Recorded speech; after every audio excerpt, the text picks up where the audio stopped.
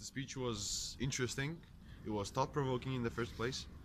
That's my idea of understanding a speech. When you listen to somebody speak and show their own opinion, then it has to make you think of somehow.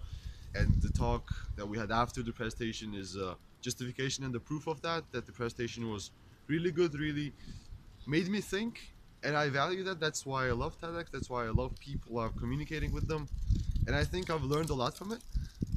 I'm being honest, completely honest. I've learned a lot. I've learned to look at things from other perspective than I looked at before, and I heard some interesting fact that I didn't know. So that's always a plus. So